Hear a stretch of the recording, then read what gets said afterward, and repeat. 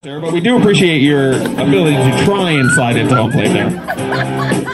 Lane 3 completely just went for a swim. She didn't even make it 2 steps off. The best part is her friends are completely laughing at her behind her. They're like, wow, you didn't make it 2 steps. But here goes her friend. Her friend is holding onto the blue rod. That doesn't really count. She's dunking through. She's going to see if she can crawl it out.